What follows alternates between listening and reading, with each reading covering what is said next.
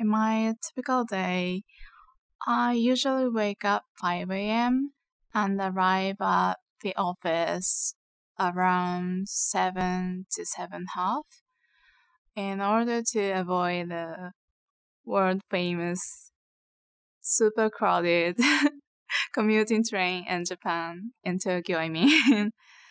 Actually, I like being early bird because it gives me time to concentrate on work in quiet office. My office is in tall building. I have my own desk and chair, and so everyone has particular own space, but not cubicle, just the desk or line up. I usually do paperwork or sometimes have conference call with collaborator in other countries.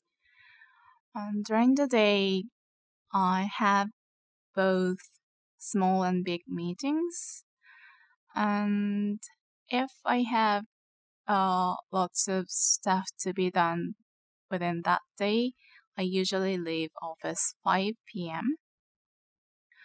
After I get home, I have dinner with my parents. I sometimes have quick drink with my colleagues or to see my friend from school.